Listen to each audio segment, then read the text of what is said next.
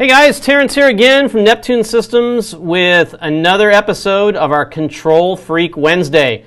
Brand new thing that we've been doing. We've had two of them so far. We have a third one today. It should be a really interesting show. We've got some great gear to show you. I know all you guys out there are really into the gear. We're going to kind of let it get cooking here and see everybody join in, get some of the numbers up before we get to all the good stuff. One of the things I want to mention to all of you is if you have somebody out there that you've seen online that you're like, wow, this guy always does some cool things, he should go on Control Freak Wednesday, then ping me and let me know who they are, and I'll try to go encourage them to come on the show and show what it is that they're doing. As you guys know, this is on Wednesday every other week. We'll be doing another one of these in 2 weeks. Next week, we have Let's Talk Reef. That comes in on Tuesdays, every Tuesday at, oh geez, now I'm going to remember the time. Every Tuesday at 3:30, 4:30, 5:30. Every Tuesday at 5. I could get this right. At 8 on the East Coast. So if you want to see some great stuff, we have some great guests that come on to Let's Talk Reef. We also do a lot of technical stuff on the Apex, so if you want to learn how to do some of the geeky things, Paul comes on and shows us some of that stuff. We show what's going on in the tanks here in the office. As I said, if you want, you can go see some of the recorded episodes out on Facebook with some guests that we've had. Pretty amazing stuff. Definitely want to go check that out. You guys are rolling in here now, so if something's going wrong with the streams, I know you guys will let me know, but I do see Facebook and YouTube coming in. We've got Tim Wachowski. Good to see you, Tim. John Del Monte, good to see you again, like always. Got all the regulars are rolling in. I like to see it. You guys, get out there, share this, right? So we can get more people in here, have more fun, more questions. We got a great one today. I'm going to bring him in here in a little bit. It's Matt Dudley. He's out of Florida.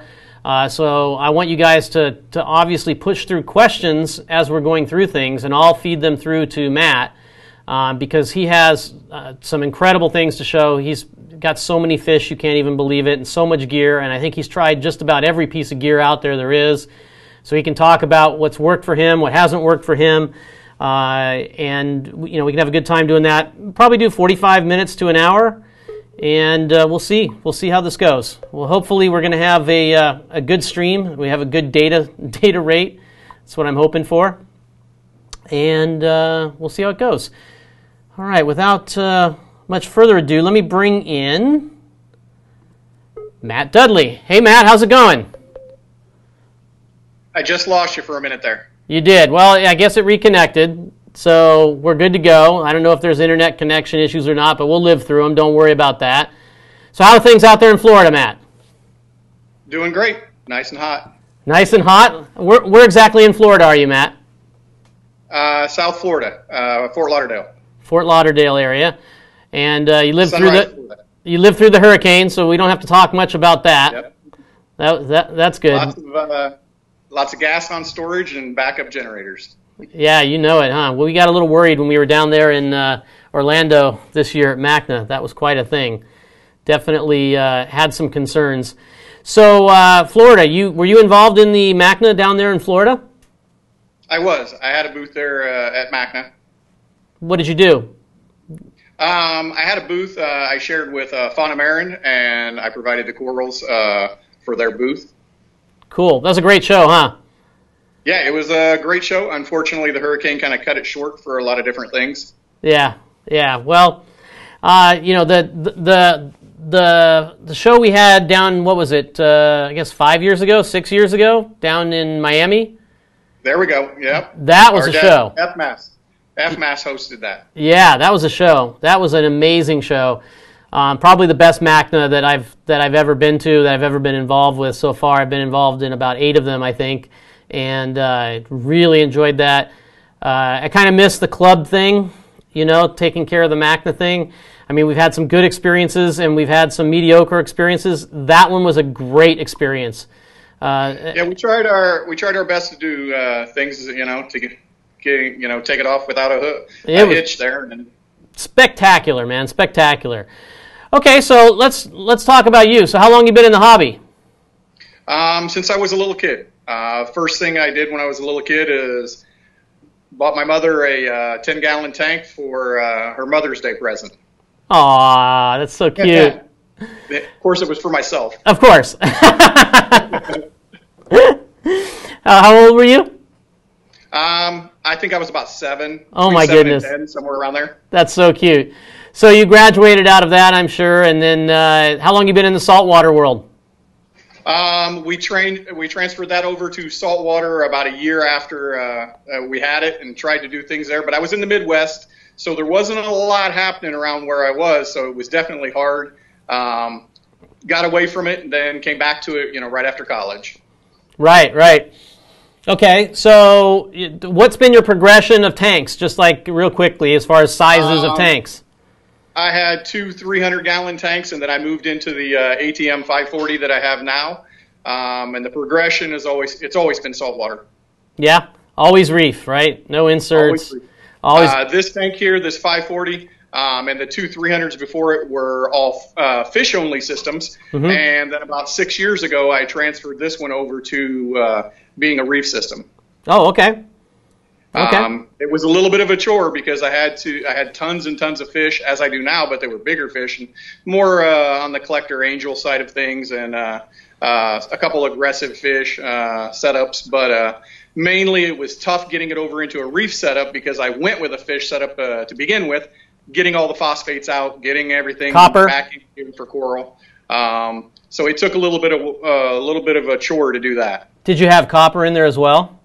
No, I didn't have. I never used copper in the systems at all. Oh, that's good. But I had to get the phosphates leached out. The phosphates were off the charts because fish didn't care about the phosphates, and it was a fish-only system for about a year and a half. And then I started slowly transitioning it over to a reef. Now it's just basically SPS dominated.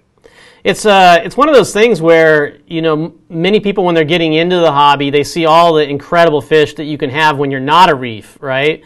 And some of them are spectacular. Some of these angelfish and triggerfish and a lot of these different animals that you can have that you can't have in a reef, and it's so attractive. And I know when you talk to, quasi non-hobbyists, my wife is a hobbyist because she has an aquarium in her house, but she doesn't know all of what can go with what. And so you're always going around like, oh, let's get that fish. Like, yeah, I can't have it. No, let's get this one. It's so beautiful. Yeah, I can't have that one either.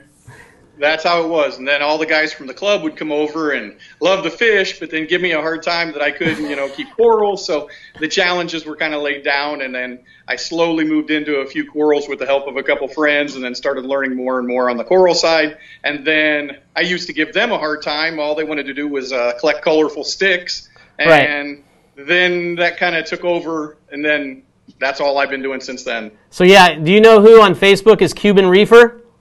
Yeah. Yeah? Who's that? That's Eddie. That's what I thought. So Eddie said, yeah, he didn't like sticks before. Ha, ha, ha. Yeah, I used to give them a hard time because that's all they could keep, and they couldn't keep fish alive. That's really good. That's really funny. So Apex stuff, you've been an Apex guy for a while? I've had an Apex the whole time. Never anything different to control the systems. Oh, that's awesome. Awesome. And obviously you have the latest Apex, right? Yes. The one that we came out with a couple of years ago. Cool. All right, so let's start with a tour of what the stuff is most people see when they see in your house, which is your gorgeous reef and fish and everything. And you give everybody else a tour, and I'll try not to interrupt. How about that? All right. Let me flip the camera around here. Okay. And I'm going to try and dim down these lights a little bit. Let's see if we can do that. Cuban Reefer says it's Javier, not Eddie. Oh, I'm sorry. I have another friend that you can see the system here from the front. Oh, it's beautiful, man. Wow, look at all those fish. How many powder blues do you have there? I just have one large powder blue here. Uh-huh. I have one powder blue. There's over 100 fish there. Let me see if I can get some of them to come out here. Okay. Let's see if I can reach up in here.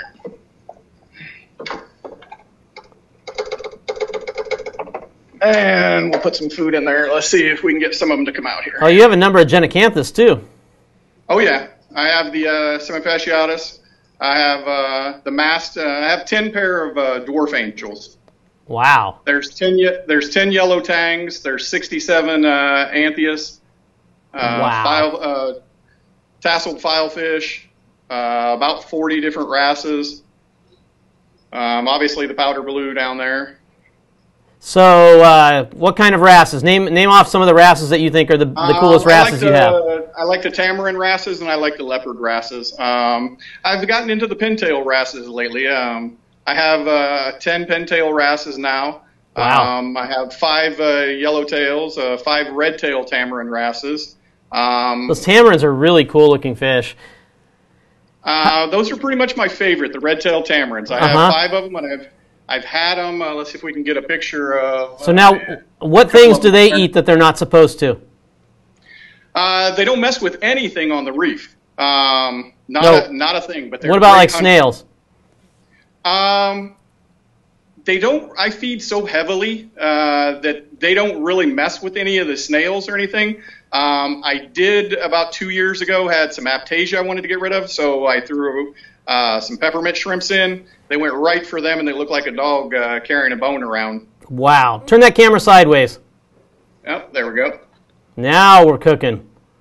There we go. Now everybody's like, wow, look at all the fish. Holy hell, that's a lot of fish. What a dream tank, somebody said.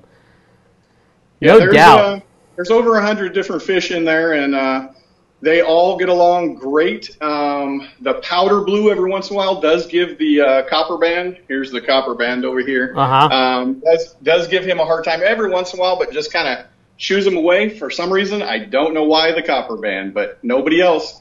There's enough yellow tangs there that it kind of drives him crazy, so he doesn't mess with them. Look at all those anthias. So now the schools of anthias, do they have just one male in the school? No, there's about 4 There's four males, 4 big males right now. I thought they would only keep one, but they all get along, and there's so much room for them. They don't really mess with each other at all. They're constantly spawning every night. You can see them at the top, and diving down at the females. Right. Yeah, I mean, I have a very tiny little harem of the orange anthias in my tank, and with the one big red one. And they do the same kind of thing. It's really cool to have happen. I got Tim Wachowski on here asking the question you're never supposed to ask. How much money invested in that system with fish? And then somebody else, Trent, says, Tim, spouses may be watching. My thing is that if you have to ask. Fortunately for me, my spouse has been on board and been, awesome with everything I've done. So I don't have to worry about that. If you're looking at total cost, I really have never sat down and looked at it like that. I have we'll go back in the back in a minute. You don't have to tell him, man. You don't have to tell him. It's okay. Well, I was just gonna say there's 18 radions, so you could. There you go. You can do the math on that for sure, no doubt. And what about the SPS? You got any of those goofy, super expensive ones that everybody complains about, but they still want? I do have, in the frag systems, that's where a majority of them are. Okay. I do have Acrolandia, which is getting good size right now. A lot of the different named ones. There's probably 200 frags in the frag system, so, or more, probably more. A little bit hard to name them all. Okay. And I don't... Like I said, Acrolandia is probably my favorite. So here's a goal for you. I don't see an Achilles tang in there. No, I don't. I don't have an Achilles. I thought he would have problems with the powder blue. So. Well, guess what? Powder blue has been spotless since day one after quarantining, and he's spectacular. So I didn't want to mess with it. You don't know how much we're alike in that regard. I have a powder blue that's about 8 inches long, and gorgeous fish, right? And same thing, people are like, well, hey, there's this great Achilles down at Neptune Aquatics. He's had it for a couple of months. You should get it. I'm like, I'm not messing with that equation. I love that fish too much. No doubt. I'm not messing with the equation because when I put the 10 yellow tangs in, even though I think I'm down to 7 on them after a couple of years now, I can only count 7 at any one given time. Be my luck, there's probably one somewhere in the back at the time, but I think I have 7 now. That's all I can count at one given time. Right. Okay, here's a question for you. Sean SP says, how many pounds of live rock do you have in there? I started out with 1,500 pounds of live rock because I moved over the live rock from my old 300-gallon and put it in the sump to seed this tank slowly when I was transitioning things over. And in the system right now, there's about 600 in the display tank. And then slowly, as time went on, I started taking things out of the sump. So I started out with about 1,500 pounds. Now I'm down to about 600. I wanted more room for corals here in the system. Cody wants to know, what are the dimensions of the tank? The tank is 96 by 36 by 36. Great. Yeah. When you walk in my house, it's the first 8 foot of the wall. And I've been redoing things. There actually used to be a hallway here on this part of the house in front of this system. And I just opened that up about a year ago, and I've been working on redoing a lot of different things in this side of the house to open up so you could have access to see full frontal of the system here. Awesome, man. All right, let me see if there's any other questions from the front, and then we will we'll have you walk us around and see the business end of this thing, because I know people are really waiting to see that. Sure. By the way, we got 82 people on this live stream, man, so it's cooking. We got a lot of people want to see this stuff. Okay, here's another question. Phosphates and nitrates, where are they? Phosphates are 0. Nitrates, I'm struggling to keep them at 2. I've been dosing the Me Coral NO3, and I've been dosing about 200 milliliters a day just to keep it at 2. Wow. Wow. I have a biodenitrator. Well, we're going to talk about that. Let's hold that until you go back there, okay? Because I'm going to have some questions for you on that. So why don't you start to walk around to the business end? Sure. And give us a tour of that. This is the fish room here, obviously, behind it. Okay. You can see the lighting up there. There's 8 radions. There's 8 48-inch T5s, 4 48-inch reef brights on the main system there. The system's powered by 3 Red Dragon DC-230s.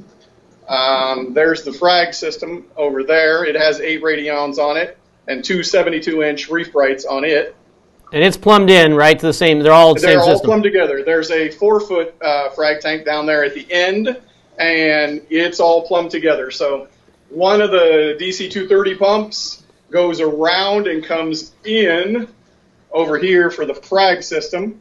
And then this leads over into the small 4-foot frag system, and then that comes back down and around into the sump. And it's a 300-gallon sump. It's down below there. I'm not sure how good the lighting is. It's okay. Below. We can see it. Bubble King Supermarin 300 skimmer there. And other than the skimmer and the GFO and carbon, the denitrator is the only other thing that I've been using. I have a 30-gallon biodenitrator. This is who makes your denitrator? I made the denitrator myself. It's a biodenitrator, and I feed it methanol, racing fuel, a 50-50 RODI mixture. Wow, that's crazy, man. I use the denitrator too, but I use the one with the little pellets in it, and sulfur denitrator, and that thing works awesome, man. So I can't imagine one that big running methanol. This it takes 26 milliliters of methanol a day. Wow. Okay. So I get it in a 5-gallon can, 50-50 split to 2 Home Depot buckets, and it lasts almost a year. So it looks like on your wall there. $40 a year for this system to control nitrates. How much? About $40. Wow, so cheap. Wow, that's crazy. I see you got all the power supplies for your radions up there. You got a couple of 832s, a couple of EB8s. Looks like you've got a Destaco calcium reactor. I do. I have the EXT4 calcium reactor there from Destaco.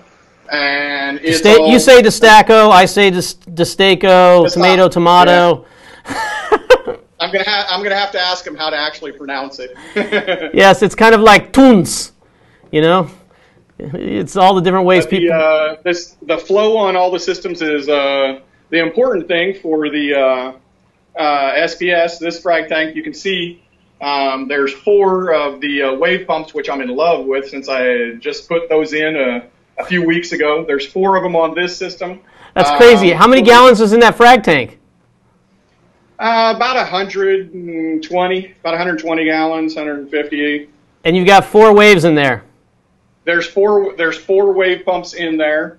The system itself, you can see up there, there's 6 MP60s and 4 wave pumps in the main system.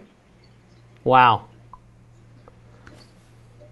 Wow, that's crazy. One of the MP60s is off of it right now. I'm putting an extension on it because I used to have them mounted on the back of the system over here, 1 on 2 there, and I had 2 on each ends. And I moved them and now hooked up so that I could have 4 of the wave pumps flowing right off of the overflow in the back. Very cool. I love the simplicity of them. Yeah, so in the frag tank, what's funny is if you were to run all 4 of those at 100%, that would be 160 times turnover. It's, when you look at the tank, I'm probably just getting towards, if you look at like a BRS recommendation for flow, they're saying, if you look at that video on their 52 weeks of reefing, they recommend a 100 times tank turnover. Right. So I'm getting close to that with the 6 MP60s and the 4 waves on the main tank. Yeah, that's hard to get to. I run 6 waves on my 425, so that's 24,000. So yeah, that's only about 50 times turnover or something like that. So it's important, huh? You believe the flow is probably like the most important thing? I believe flow is, I do have a lot of expensive lighting, but I do believe that flow is the main thing. Let me see if I can turn it all off here. We can see as some of the flow starts to die down here. Obviously, I don't have a filter on the phone, so lighting's not going to let you with this camera see every frag. Sure. So the with the flow, my rule on that is when you think you have almost too much flow in the tank, turn it up. Exactly. when you think that you don't have, oh my goodness, these guys just aren't going to like this, especially with SPS, you just want to crank it up. Yeah, that's the thing. I mean, with the SPS corals, as long as it's not blasting right into one, and even some of the corals don't mind that, you can have 3 times the flow that you think you can or should have, and those corals are going to love you for it. Let me see if I can give you a view of the sump down here. You can see. So Matt, let me ask you a couple of questions. Sure. So clearly you've gone through lots of different equipment. I know you've talked about all sorts of gear, and every reef keeper has lessons learned, right? You didn't start here with this, right? So what's some of the progression that you've had on this tank where you've had lessons learned, or you've changed out equipment, or moved on to do something differently? Give us a few ideas of that. One of the main things I would say for your system is if you're going to do a reef and you have fish only, keep track of your nutrients and don't just disregard them, because it is a nightmare trying to get them out of the system once they've built up and seeded themselves into the system. I used lanthanum chloride, and it took me months of dripping it on the weekends because the sock, obviously you don't want the stuff in your system. So I drip it in a sock for about 8 hours and keep rinsing out the socks every time they'd be full, and it just kept taking forever and forever. Finally, I got rid of all of it.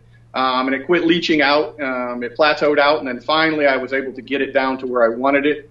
I do run in this system dual GFO reactors. I found that the acros like to have a nice balance. They don't like it when things start to clog up, and it's about a month into running it. They've gotten used to eating a little bit more food because your phosphates start to rise.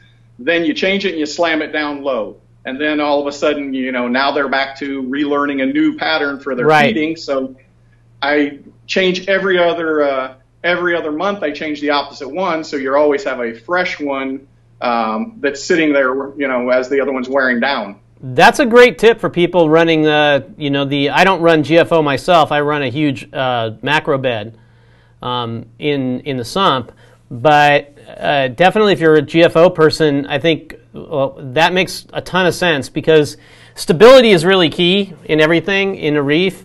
Letting the corals and the fish too, not have to be adjusting all the time, because when an organism is adjusting, it's not doing its normal thing that it would be doing, right? Exactly. And so with a coral, it's adjusting to, if it's a temperature change or a nutrient change or any of those things, it's just constantly adapting and not growing to its fullest. So that's a great idea of running 2 of them and then kind of flip-flopping them at the halfway mark. No doubt. That's exactly what I did, because I wanted it to stay at a baseline 0, and then I could just add back what I wanted for nutrients. Okay. Obviously, with heavy fish loads. One of the things I would also recommend for people that are working on, going to SPS, and if they're wanting to grow them, I would definitely recommend feed your fish. Don't skimp on your filtration trying to compensate for keeping your fish, not fed healthy and feeding every other day or every 3 days. That's the most ridiculous thing. Your fish feed your corals. Yeah, this is a very good point, and one of the ones I often make to people is when you throw food in for the fish, it's not like the food goes in and it disappears. It's got to come out. And right. And when it comes out, it's now in a way that the corals can uptake it, including, fish, also have urine as well as, the solid waste that they have. And all of those basically nutrients go as food for the corals. Hey, okay, so another question. What about your water changes and your water change system and that kind of stuff? What do you do for that? You brought up a good point. This system hasn't had a water change on it, traditional water change, in coming up on almost 6 years now since I switched over. No way. Nope. The only thing that I do right now is when I go to the shows, it is getting about, I would say, 10% a year. Because when I go to the shows, obviously I have to put back in the displacement because I take my own water to the shows. So it is getting a little bit like that. I forgot to mention when we were on the backside, there's 150 pounds of Miracle Mud that is in the sump from Lingside. I love the Miracle Mud. It's done its job. I do send things out for Triton tests. The last Triton test I got back, everything was in the green. It's always been in the green, a little bit low on a couple of elements, and I have bumped those up a little bit when I see them, but nothing alarming. So everything in the green. Potassium was a little bit low, so I bumped that up, and iodine was a little low, so I do bump those 2 up. Okay, so there's really these 2 kind of philosophies. Most people's philosophy is a lot of small water changes to help keep their system balanced, keep trace elements coming into the system, pull out nutrients, etc. And then there are people clear on the other end of the spectrum, which is what it looks like I'm hearing from you, which is I don't do water changes. Instead, I pull the nutrients out through a different method and I supplement the trace elements a different way, right? Exactly, and that's all I'm doing. If it needed to have water changes, I'm not against them. I would do them. It just seems to work the way I've been doing things, so I haven't changed it. Sure. So you rely a lot on ICP then? I really don't rely on it. I rely on how the corals are looking. And so far, for everything I've been through, I've had my bouts with algae. I have had, some issues with that before. It seems like, the minute you go on a vacation, everything's stable for 11 months and 1 week, and you leave for 3 weeks. 2 days after you leave, there's an issue. Okay. I just went through that this last summer. I do have a Trident on the system now. Let me tell you, love the Trident. You do? I do have the GHL also. Okay, so if you have the Trident, okay, go over to your Apex dashboard. Let's see what those graphs look like on the dashboard.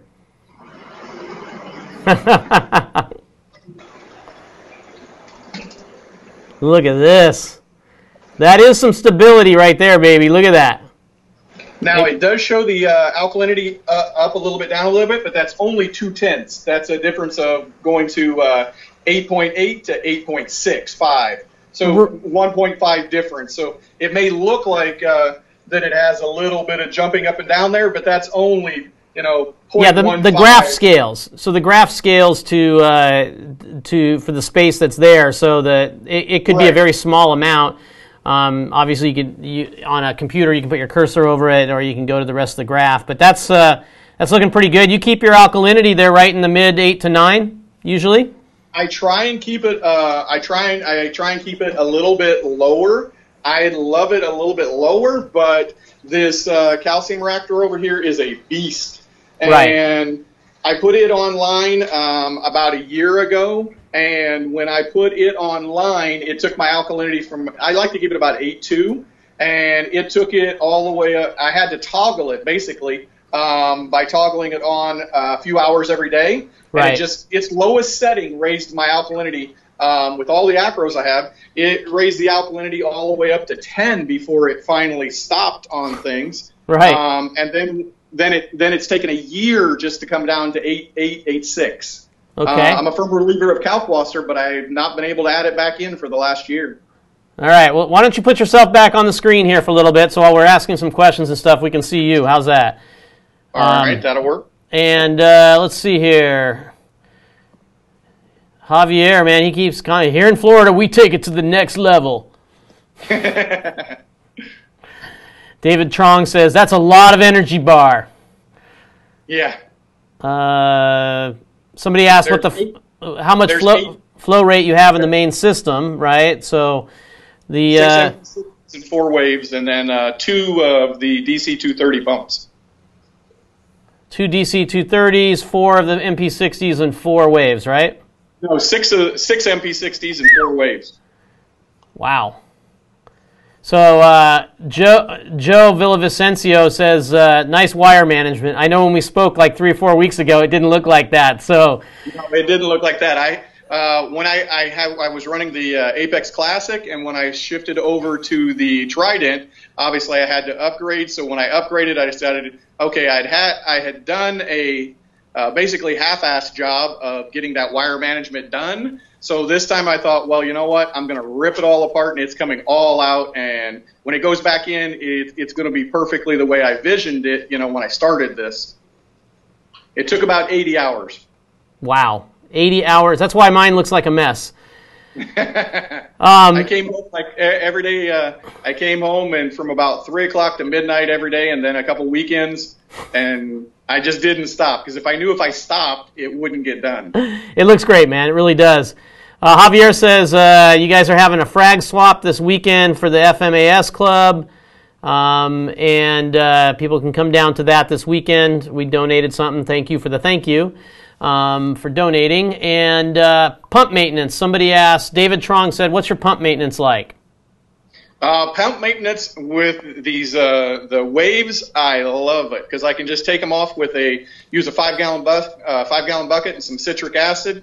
And one tip I will give everybody that'll make your life 10 times easier. I bought the extension cable for, when we were talking about wire management, I bought the extension cable for the wave pumps, so I can just unplug them, and then I have a spare socket in the EB8. I can just plug one in and not have to undo any of the wires. Right. Each one has an extension on it, so I just take the pump right over to by the control board, plug it in, and put it in a 5-gallon bucket, let it run for an hour, put it right back in.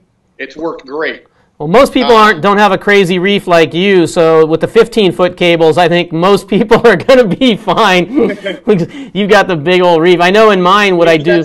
Maybe that would be a tip for you guys to come out with, maybe like a 3-foot cable. Maybe, yeah. I mean, on my reef with the 6 that I have, I basically take, I have enough slack on, it's an 8-foot tank too, but I have the shelf around my, tank, and so I take one of those 1-gallon BRS jugs or whatever and fill it with the citric acid, and I just take it out of the tank and drop it right in, and it makes it super easy as well. So they're definitely, I talked to a customer yesterday who was having an issue. They had dropped one of the impellers and broken it.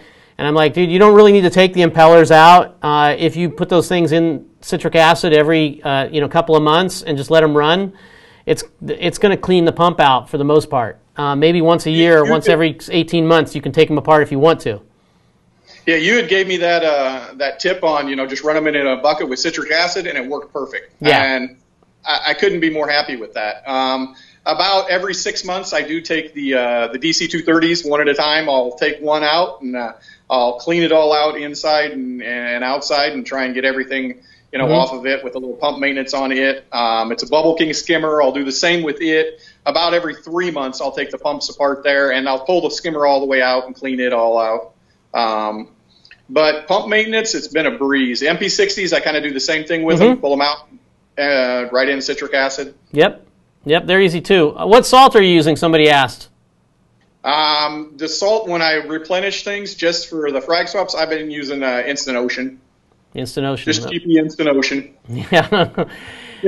Somebody was asking, I like it, so I can bump the numbers to where I want them. A couple of questions that we have here are about the Miracle Mud, and I know there's a lot of controversy around Miracle Mud over the years. There have been.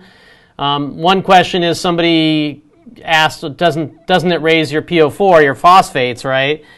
And another person asked, how does this muck? How does it work? Basically, it's melting away and it's leaching into your system the different trace elements that you'd want to be in your system. And it never did raise my PO4 on there. But that would be hard to tell if there was a long-term effect, if PO4 had went up, because I always ran the GFO, so it's kind of hard to say exactly where PO4 comes from. I'm sure there's many different areas that it comes from, but it hasn't really had anything but a positive effect for me. And I haven't done any of the water changes like normal, you would say. And every time I send the trait and stuff in, everything comes right back within a range of acceptable numbers for myself. And I don't chase numbers. pH, fluctuates in the, high 7s and the 8s and low 8s. It does fluctuate a little bit. When I was running Kalkwasser, I was able to get it to where it wouldn't fluctuate and even budge. But for the last year with the calcium reactor I haven't been able to put the Kalkwasser back online. So pH is budging a little bit up and down, not much at all. I don't really even kind of look at it. Every once in a while I will. But regarding the pH, though, one of the questions I have too is if you're using the Destaco, right? Those traditionally have a super low pH level in them compared to other calcium reactors because they use the really hard media, the marble media that they use in them. It's the ProCal media, which is I chose to use the ProCal, which was only alkalinity and calcium, not magnesium also. I figured it'd be easier for me to manipulate the magnesium and not even have to worry about it. And I wasn't worried about trace elements because that's always been. But what about the pH level of the effluent? That doesn't unnecessarily drop the pH in your tank? It could. I'm sure it could possibly have an effect on a smaller system, but this system, the volume of it, it's almost 1,200 gallons, total with everything. So it really. It hasn't had, in the last year, I haven't had any effect other than it just being fluctuating a little bit. It stays, in the low 8s and, barely down into the 7s. Somebody said, ask Matt if he can show his showtime setting with the radions and a gel feature.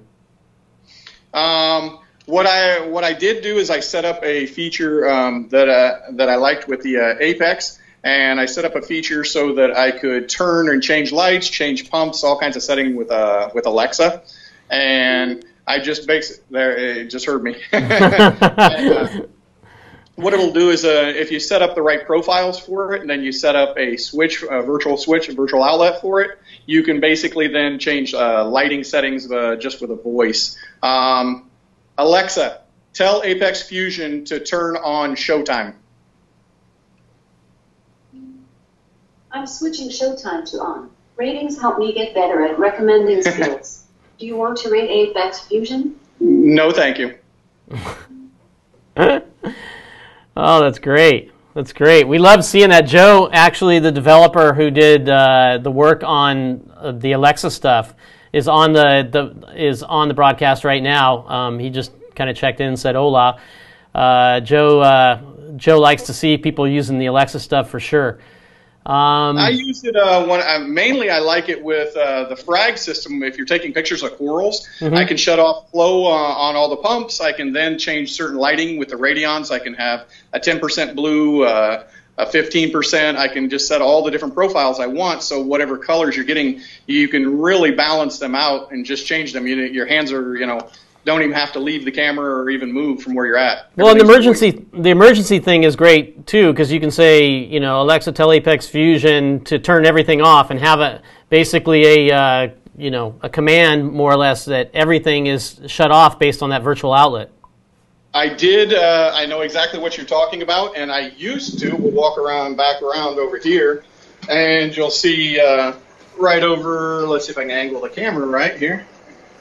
Let's see. You can see the breakout box there with the doorbell. I used to have it set up like this with the doorbell. You could just set up simple doorbell switches and command them to do different things. But then what I did was I decided, well, that's silly to even have to walk over and push this button or that button or think about it. In an emergency, I just want to be able to just tell it what I want it to do. Thank goodness I've never had to use it, but I do have them set up for voice. Excellent. Excellent. Joe actually says, hopefully later you'll give our Alexa skill a 5-star rating.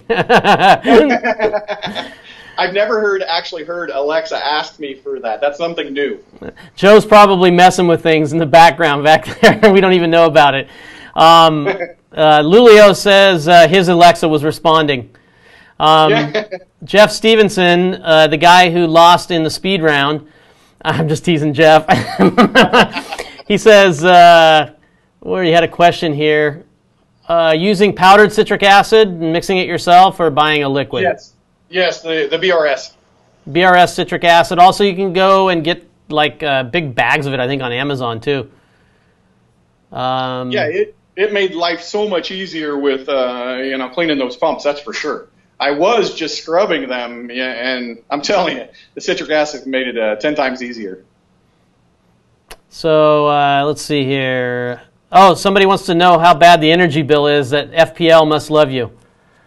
My energy bill, believe it or not, does not run that bad. I'm in South Florida, so the AC's on. The system does have a chiller, but the chiller comes on maybe once or twice a year.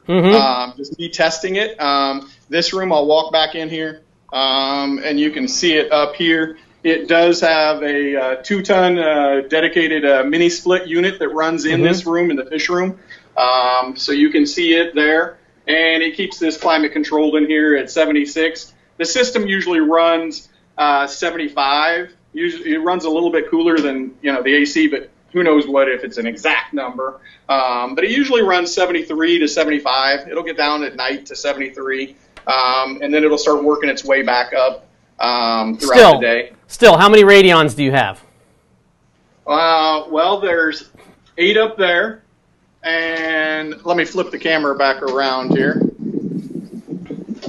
There's the one on the end's off at the moment because there's no corals under it, but there's 8 underneath there. Right. And then there's 2 that I run over at the smaller frag system.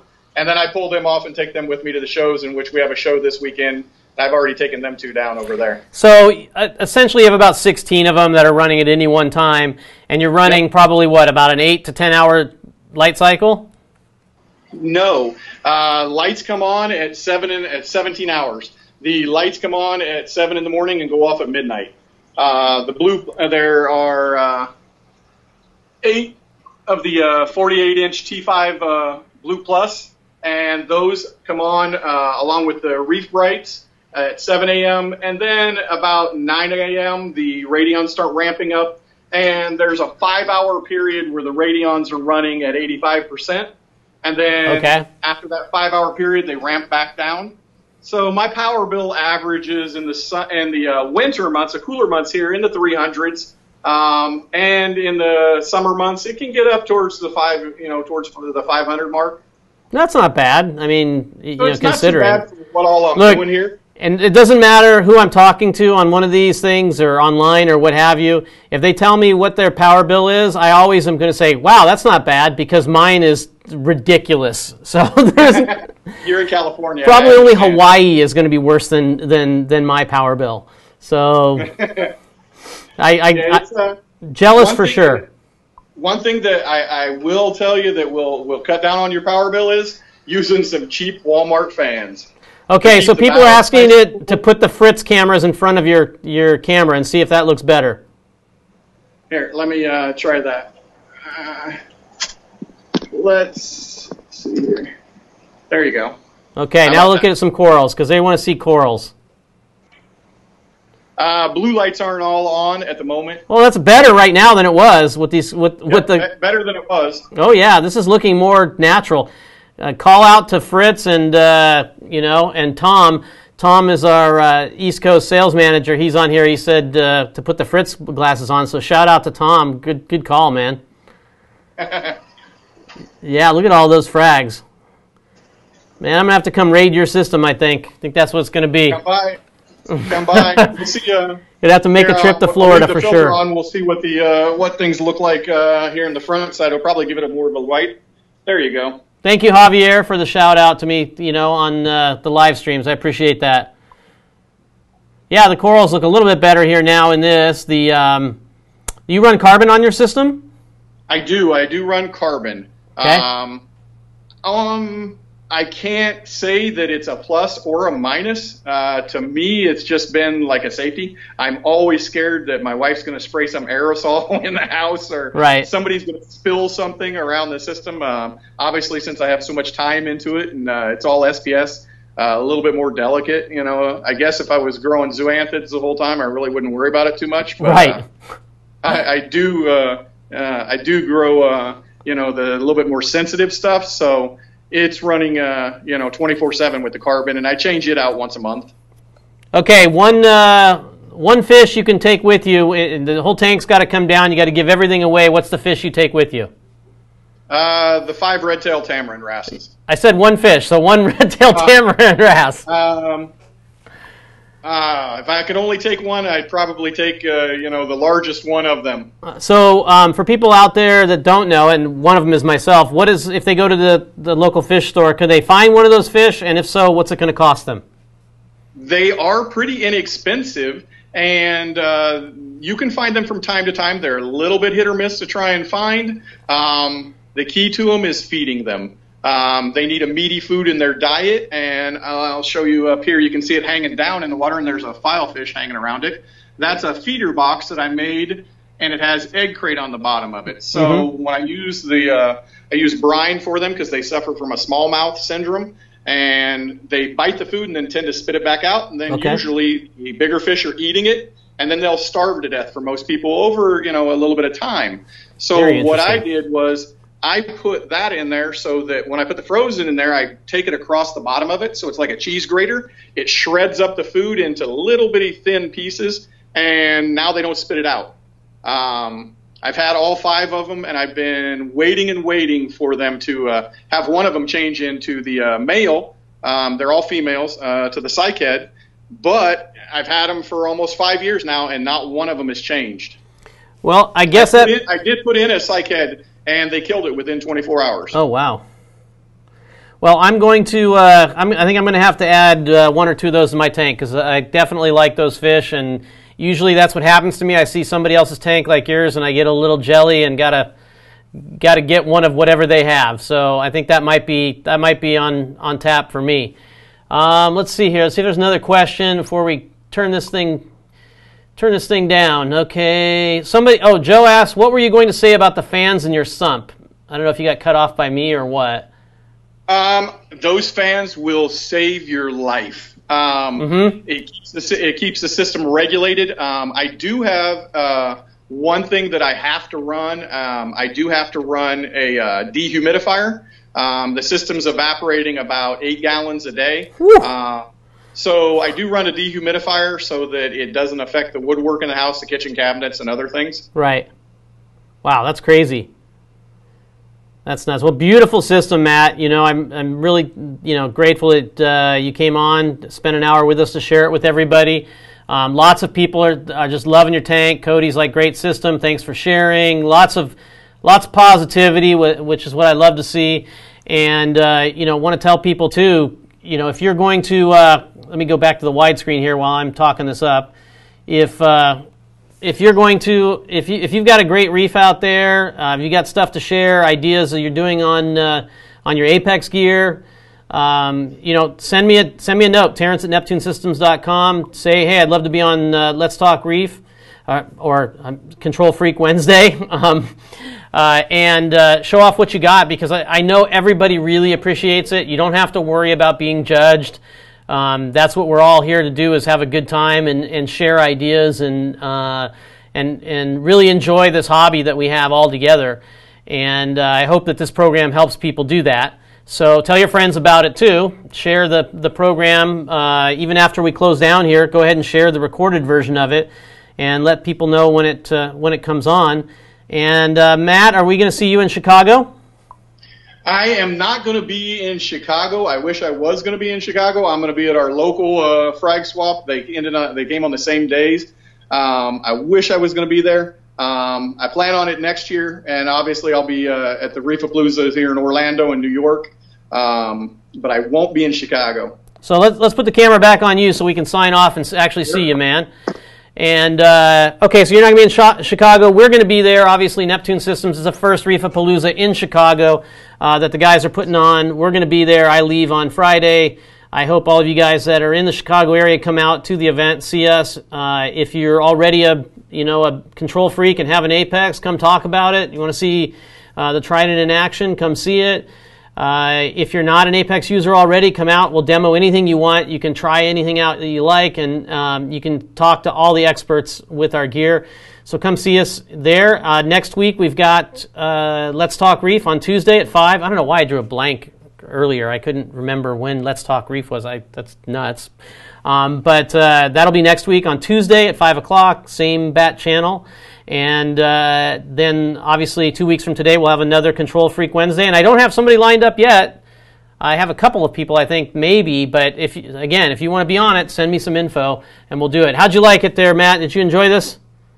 Oh, I did, definitely. It's always great to see things. It kind of reminds me of our local club here has a tank hop where we'll go and see different systems. And this is kind of the same thing. So when you had spoken and asked about, if I would be interested, I said, obviously let's share as much as we can with each other. Awesome. Well, I really appreciate it. Neptune Systems appreciates it.